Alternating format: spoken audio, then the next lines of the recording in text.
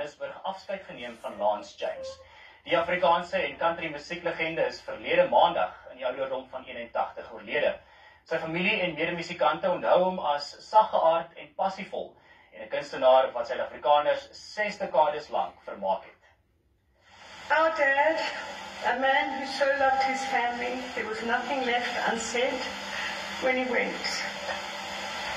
It was a long walk home, but more than that, it was a passionate walk home. Our dad lived his dream as a singer and ultimately a South African icon. That we stand here today saying goodbye to somebody who's alive. He's alive in every stage that we go on. He's alive in every song that we sing.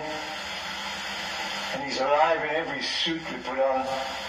And he's alive whenever a spotlight goes on a stage somewhere in South Africa and in the world.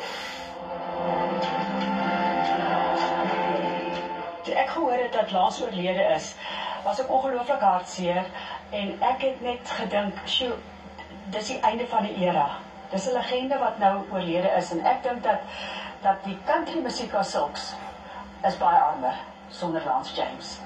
Ek ken hom al vandat hy op Springbok Radio was destyds, jy weet wat, mens mag gaan vir onderhoude toe ek self begin sing het. En alhoewel ek self nie baie opgetree het nie, het ek hom baie gesien by geleenthede waar ek was. En ons het deur die jare regtig al hoe hegter geraak in die sin van dat ons mekaar meer gesien het, ons albei ouer geword het.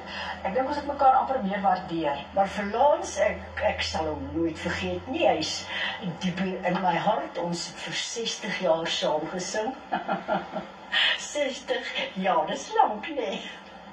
Maar dit was so ons twee stemme was so natuurlijk. Ons het dieselfde sleutel gesing en dit was net baie lekker.